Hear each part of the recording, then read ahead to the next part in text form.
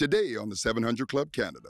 I went in basically dead, a dead person with skin and bones, and the Lord was transforming me this 13 months. I graduated at 135 pounds. I had finally completed something in my life, and God had given me a new start.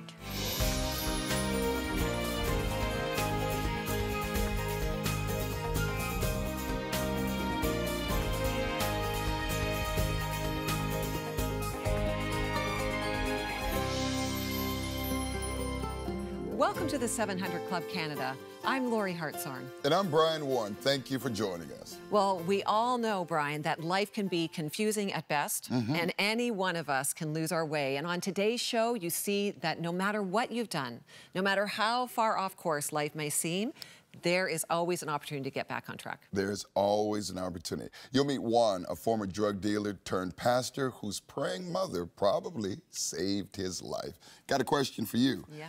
Do you know, or do you have a story of a lost sheep, lost his way, came back? Absolutely. I would say I was one.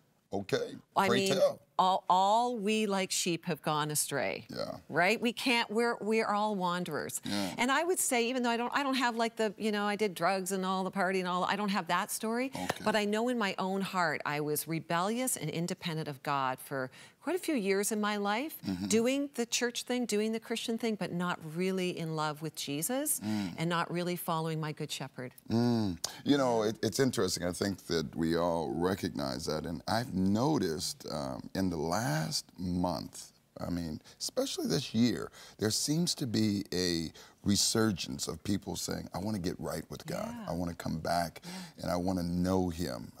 My own personal journey was, I was a cradle Christian. Mom had a relationship, dad had a relationship, but I had to develop my own personal relationship because it wasn't enough to just go on to mom's praying. That's right. Yeah. That's right. And that can be true of many watching that, maybe you're following Jesus because your parents had, but, if you or someone you know is feeling lost, we'll have some hope to go and to help you find your way back a bit later in the show. And we'll meet a former pastor's daughter who went from the model child to having 17 warrants out for her arrest. Wow, but first, to see what took it to get Juan to put his drug dealing days behind him.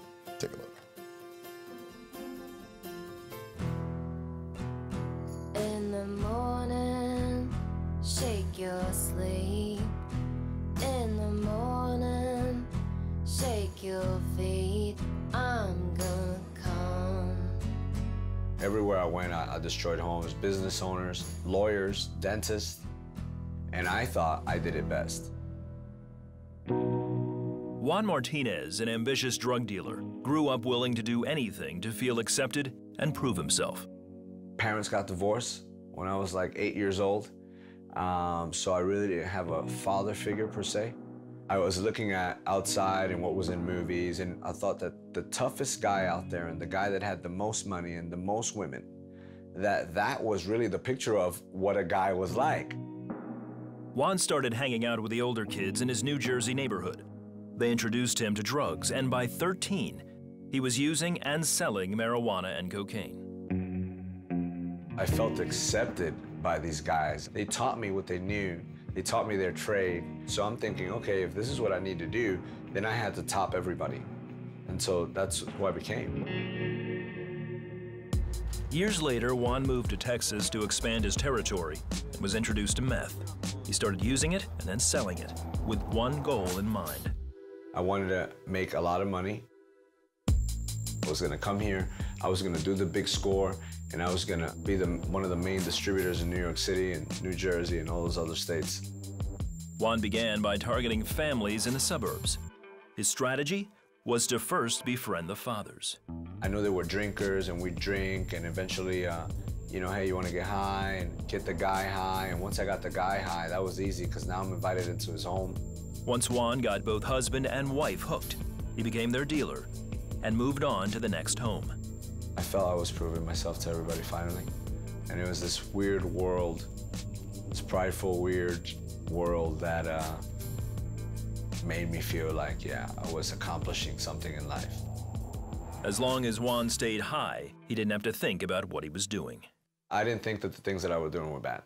And if you don't think you're doing anything wrong, you just begin to chase after something that really will never satisfy you, but you chase after it anyway. One day, Juan was out on a delivery when he heard a voice he didn't recognize. I'm hearing, why are you killing, stealing, and destroying the very lives I'm giving people? For the first time in my life, I felt horrible. I'm just weeping and crying, right? And then it's like, in a twinkling of an eye, everything stops. I still went and made my deliveries, but there was a thought every time I handed it to somebody, you know, so I would hand it to a woman and I was thinking, man, I'm ruining her life. I would hand it to a guy, man, I'm ruining their life.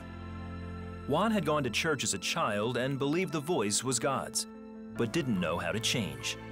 A short time later, he was arrested for meth possession and landed in jail, facing a 25-year sentence. I've hit rock bottom, nowhere else to go, I'm done. I'm at a place now where I don't have anybody. One night, encouraged by a cellmate, Juan prayed and read the Bible. Weeping, I got on my knees. I am repenting about everything. I'm literally going to the T and thinking about things that I have done in my life. I was like, I'm sorry. God, I want you in my life. I want this Jesus, you know, I want this. Juan surrendered his life to Christ and lost all desire for drugs. I didn't feel like I had to prove anything anymore. I felt like I was accepted, loved. I just felt this love. Something happened. I was never the same again. Juan's sentence was reduced to 4 years, and he spent his time in prison growing in his faith. Today, he is married and has a family, and as a pastor, goes back to the very neighborhoods he dealt drugs and shares the gospel. Jesus filled every void. When I didn't have a father, he was my father.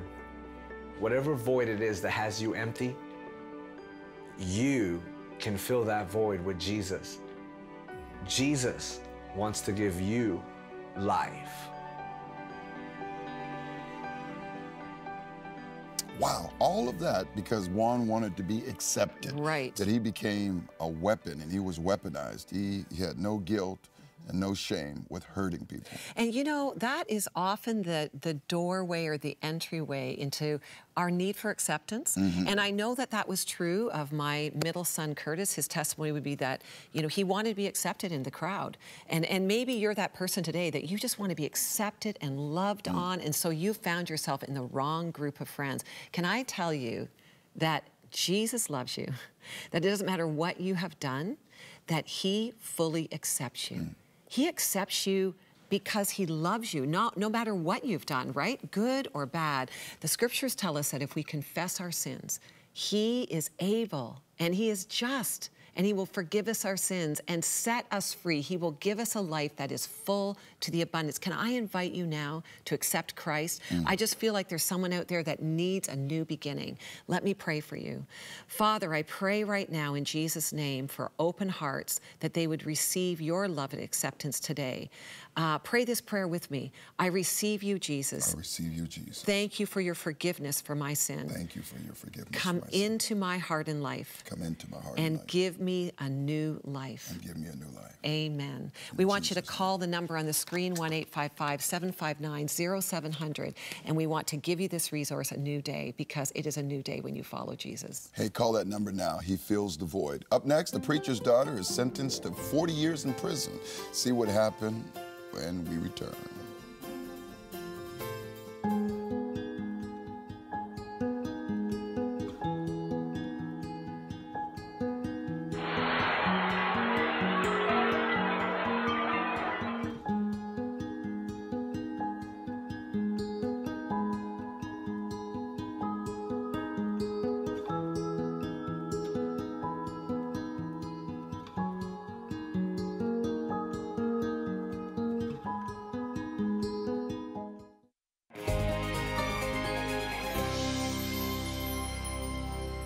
Janie Burkett was raised in a quiet town in Oklahoma.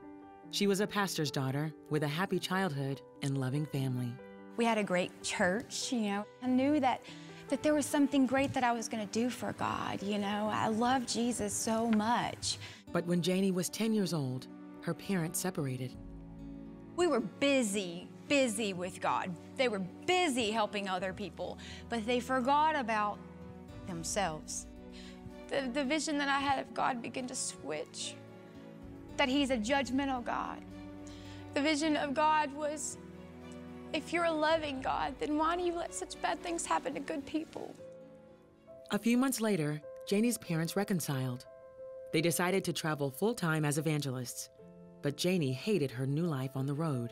My childhood from that point was hard because everything that I had known was crumbling. I began to comfort eat. It was the one thing that would be there when everybody else left. I was 200 pounds at 15, 16 years old. At the age of 15, while her parents were preaching at a revival, Janie was raped by a boy her age. For years, she kept it a secret. For a long time, I took the blame of it, that it's my fault. And I hated myself. So, I mean, I was raped when I was fat, as I would say. I just wanted to get rid of it, you know, just get rid of it. And so I think that's where most of the bulimia started. After 5 years on the road, Janie's family settled down in a small Texas town. Janie plunged into the party life. I began to get in with the wrong crowd. Then when I took my first hit of cocaine at 17 is when it was like over the top. The whole insecurity faded. And this is what caught me with the drugs, is because it completely took away the reality of what I thought about myself. But as soon as the high faded off, the insecurity came right back. So I was hooked. My first hit, I was hooked. While her drug use was rising, Janie's weight was plummeting. When I would look in the mirror and I was 110 pounds, I was like, I gotta get thinner. I mean, the only way I'm gonna be loved is if I'm really, really, really, really thin, and the more dope I can do, the more thinner I can get. The more I throw up, the thinner I can get. Soon, Janie found a new way to take drugs, the needle.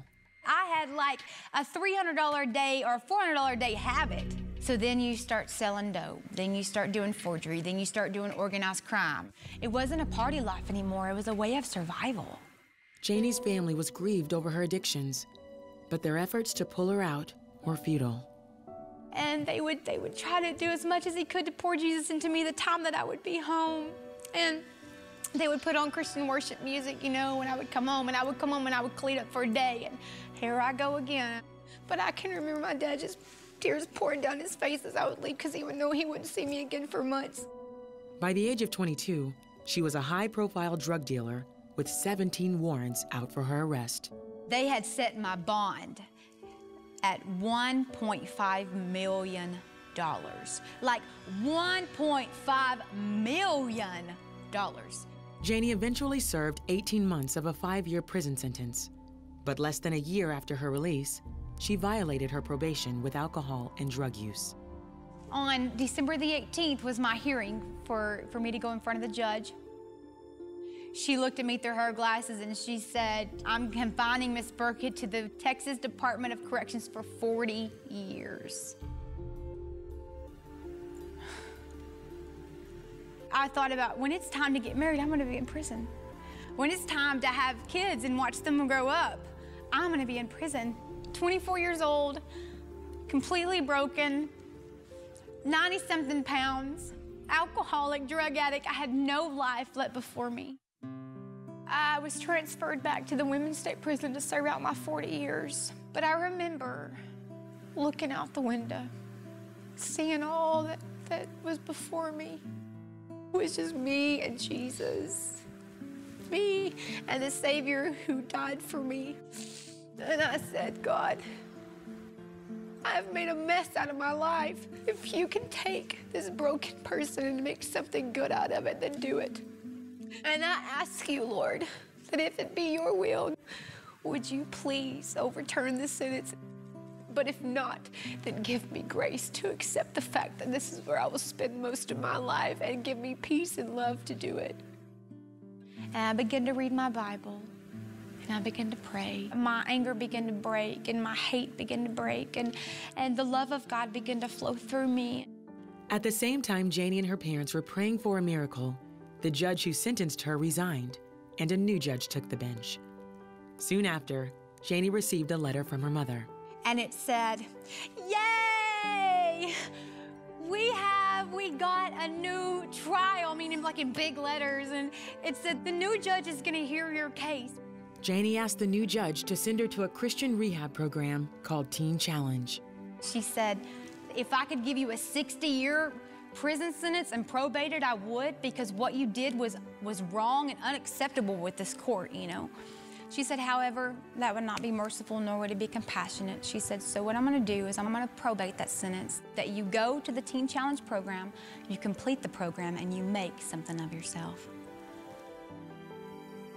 I saw a God that day that loved me, not a judgmental God, not a God that's gonna throw you away because you're worthless, but a God who makes broken things new.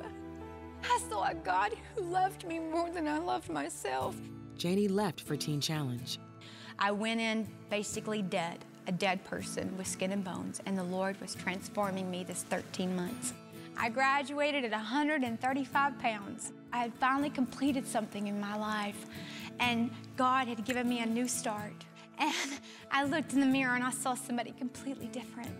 I saw my hair was fuller and my eyes were beautiful. I didn't see fat anymore. I saw who God saw. Today, Janie is drug-free and is completely reconciled with her family. She is also a full-time speaker and has written a book called Unshackled. There's no drug that's too big for God. There's no prison that's too big for God. Give your life to Jesus, because it will be the best decision that you've ever made in your life. Just try Jesus. Don't let him be your last shot. You know, try him and see what a difference he can make in your life. You know, this is a powerful story. Janie was actually raised in a home where she loved Jesus as a child, but because of the brokenness that happened in her family's marriage and their family being broken, she just went down such a destructive path and at times felt that she could never come back. And you know, I love what she said when she said, I saw that God loved me. He's not a judgmental God, not a God that's going to throw you away because you're worthless, but a God that makes broken things new. I saw a God who loved me more than I loved myself. I want you to hear that today. What Janie confronted was a loving God, not a God who was angry at her. And when God sees you and your brokenness, he never sees, no sin is too much for God to bear. He sees who he made you to be, and he wants you to be free to be all that God created you to be. Like, he adores you, and he loves you, and he loves even the broken parts of you. God can put all those pieces back together. I want you to call us if you feel like you need freedom, that there's been such brokenness in your life, that maybe you've gone down such a path that you think there's no way back. Jesus is the way back. Jesus will bring you home. Call us at 1-855-759-0700, and we have this resource for you, free indeed. And as I looked at this resource, and it's just got incredible insights into what Scripture says about how you can walk free and whole, and how God takes broken things, broken places in our life, and he makes us new. Let me pray for you today. Well, Father, I lift up, yeah, actually, I believe it's a young man that's listening right now, and he feels he's gone too far. Jesus, I want you to just tell him in your graciousness how much you love him, that you forgive him. He could never outrun you because you are with him in his running. You're right with him. So I pray even now that he would stop his running, turn and look full in your face, and know that you say, I love you. You're my son. I want you back. I pray for freedom in Jesus' name. Amen. Well, up next, Brian returns with hope to go for anyone looking to break free. When God of all the world says, bless you, think what it means. You see, God Almighty is a God of blessing. That's what we find in the Bible all the way through. He said, and I will bless you. He wants to bless us. But how do you get that blessing? If you want blessing, there's only one way to get it. Miraculous Blessings, available now.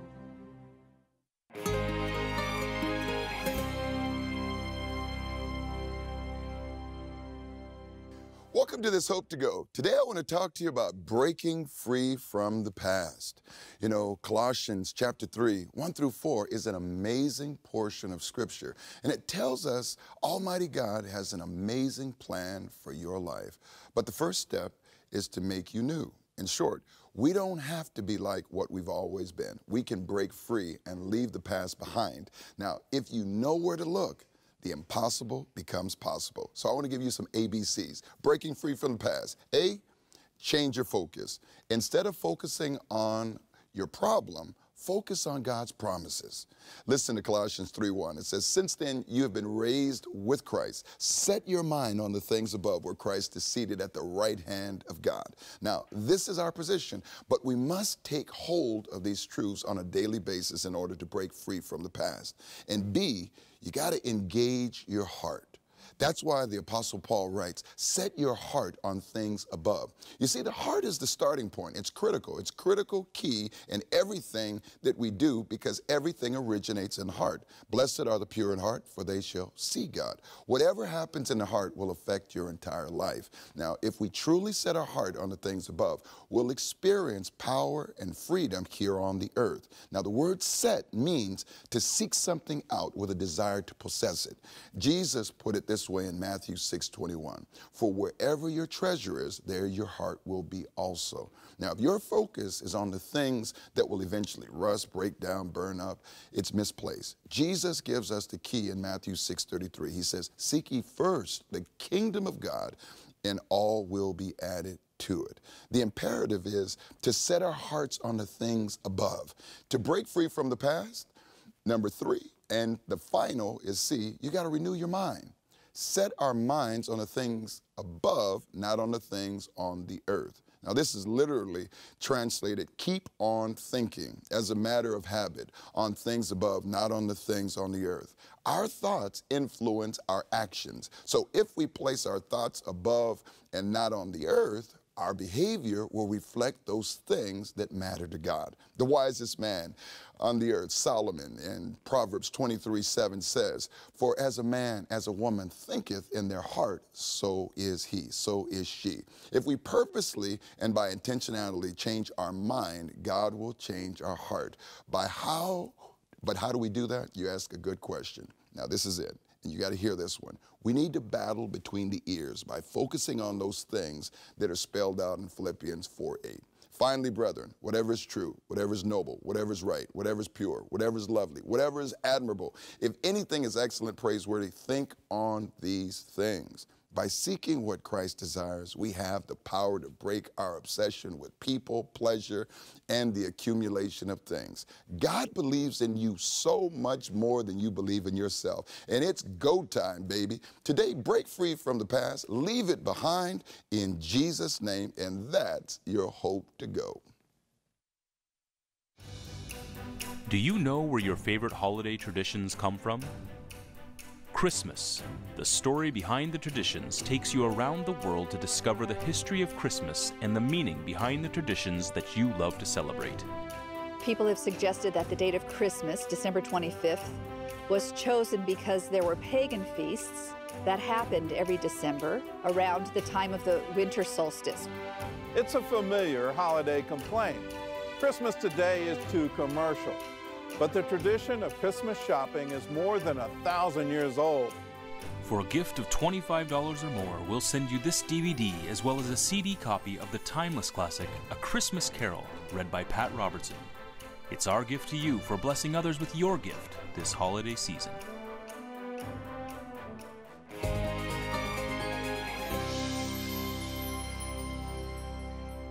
Dashing through the snow on a one-horse open sleigh. What's your favorite thing at Christmas, Brian? Oh, see, I thought you were going to pick that up. You didn't even pick it up. No. When is it an acceptable time to play Christmas songs? Right, like definitely now, December.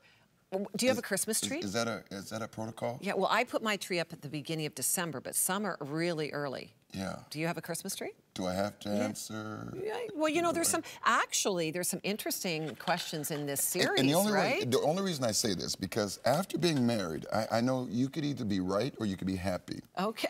I choose to be happy. Okay. And because it's our anniversary, my wife loves to go away. Well, I think she's a good woman. Yeah. So I may have a Christmas palm tree. Right. That's fine. Is that okay? Yeah, it is. Okay.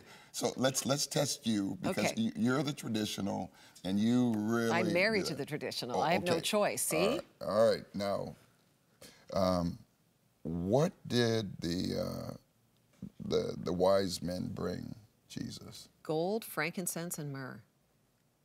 No, I think it was Chanel.